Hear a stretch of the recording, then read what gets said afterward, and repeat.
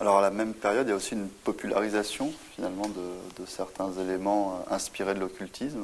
On peut penser en France au livre Bêtes, hommes et dieux, qui a eu beaucoup de succès, hein, avec un voyage à travers la Russie qui se termine avec la découverte de la cité de la Guerta, hein, ou encore les 7 têtes du dragon vert de Teddy Legrand, qui présente justement les soubassements théoriquement occultistes de l'Allemagne nazie. Hein. Et on peut aussi aller aux États-Unis avec tout ce qui est le pulp. Est-ce que vous pouvez nous parler un peu des pulps, Philippe Rigaud peut-être? Vous citez souvent Lovecraft dans vos textes. Bah oui, parce qu'à tout seigneur, tout honneur, alors il faut quand même préciser que Lovecraft précise bien, lui, qu'il n'accordait aucune foi à ce qui constituait son fonds de commerce littéraire. En même temps, d'un point de vue peut-être un peu psychanalytique, on peut considérer que son profond racisme maladif, a sans doute guidé ses délires littéraires. Alors on n'est pas dans l'occultisme, mais là, malgré tout, on est dans un cas de figure où il n'y a pas coupure entre l'individu et le littérateur. Je pense que toute cette littérature, sur des supports bon marché, je ne sais pas si elle a contribué à développer une croyance dans le fait qu'existeraient des forces inconnues, mais tout au moins elle a popularisé un intérêt. Là, je soulèverai un petit bémol. La littérature de Lovecraft va influencer une certaine forme d'occultisme dilué, notamment à travers le mythe du Necronomicon. Lovecraft va inventer cet ouvrage de toutes pièces, mais certains, par la suite, vont croire en l'existence réelle de cet ouvrage écrit par l'arabe fou Abdul Razed, c'est ça? Oui. C'est-à-dire qu'il cite le Necronomicon au milieu de plein d'autres livres qui sont des livres qui ont existé, qui existent, oui, enfin voilà. qui ont été... Donc c'est volontaire. C'est volontaire.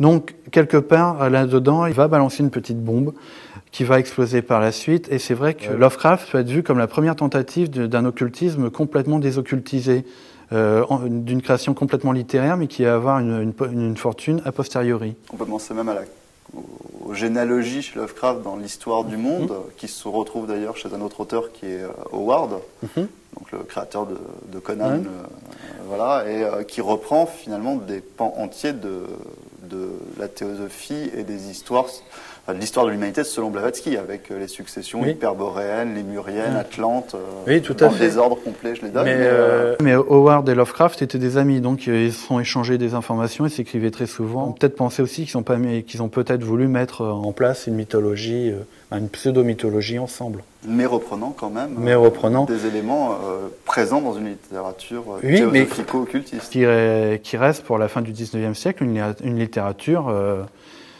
qui n'est pas si underground que ça. La théosophie, les thèses théosophiques, on les retrouve diluées, diffusées à peu près partout à la fin du XIXe. Donc ça fait vraiment partie des idées ambiantes. En plus, il faut savoir que Blavatsky, donc la fondatrice de la Société théosophique, lorsqu'elle a écrit ses ouvrages, elle n'a strictement rien inventé. C'est une compilation, un collage de différents textes de son époque qu'elle a réagencé, c'est tout. Une pratique quand même assez fréquente dans la littérature occultiste. Et précisément, puisque vous évoquiez le fait qu'un certain nombre d'individus prétendent que les textes sacrés dont parle Lovecraft et le Necronomicon existent réellement, il faut signaler que Madame Blavatsky, d'autres ésotéristes de l'époque, soutenaient l'idée qu'un pur littérateur qui flirte avec ces sujets peut en réalité, sans le savoir, être inspiré par des forces supérieures, et que donc la fiction demande à être lue comme un véritable document ou un témoignage. Donc c'est une interprétation des choses d'ailleurs qu'on retrouve chez Hitler. Hitler qui disait que les grands mythes de l'humanité disaient bien quelque chose d'une réalité supérieure, et qu'on ne peut pas finalement considérer que ça n'est que de l'imaginaire. C'est quand même assez fort de la part de Madame Blavatsky de dire un auteur qui prétend avoir purement imaginé ça, il ne sait pas ce qu'il raconte parce qu'en réalité, il ne l'a pas imaginé. Oui, mais là, on trouve le lien qui existe depuis l'Antiquité entre le poète et l'esprit surnaturel. Chez les Grecs, si je ne me trompe pas, disaient que le poète n'était que la parole des dieux et ne faisait qu'exprimer une idée divine. Donc c'est quelque chose qu'on trouve très fréquemment. Et pour l'exemple de Hitler, c'est vrai que Hitler, dans sa jeunesse, a lu la littérature folkish, et une littérature folkish influencée par les idées de Blavatsky.